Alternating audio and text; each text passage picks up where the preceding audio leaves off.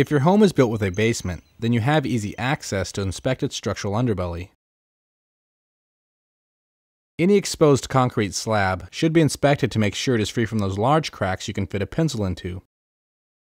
The basement walls are the foundation of the home and should be inspected closely to make sure there are no large cracks or efflorescence. Often walls are covered with drywall or paneling, so inspecting the foundation walls can take some ingenuity. Clues to look for are discoloration in the drywall and wet or moldy paneling. If this is seen, then there is a problem and the wall is not draining or drying out properly.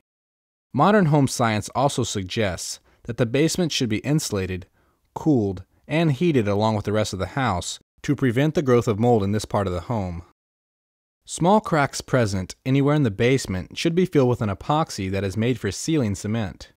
Otherwise, if there ever is a hydrostatic or water pressure buildup in the soil against the foundation, water will seep into the house. Given that water can cause such problems to a basement, basements should include a sump pump. A sump pump is used to pump water out of the basement if there ever is a flood, and to turn on automatically if the water table below the foundation rises, preventing the basement from being flooded. Check to make sure the sump pump is in good condition and in working order.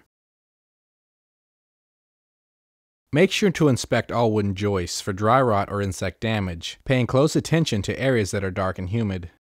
Lastly, if you live in an area that is susceptible to radon gas, make sure that you have a proper radon ventilation system installed. Driveways and pathways on the property do not necessarily affect the structural integrity of your home.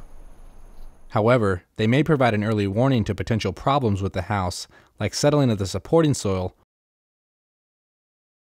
or an invasive tree root.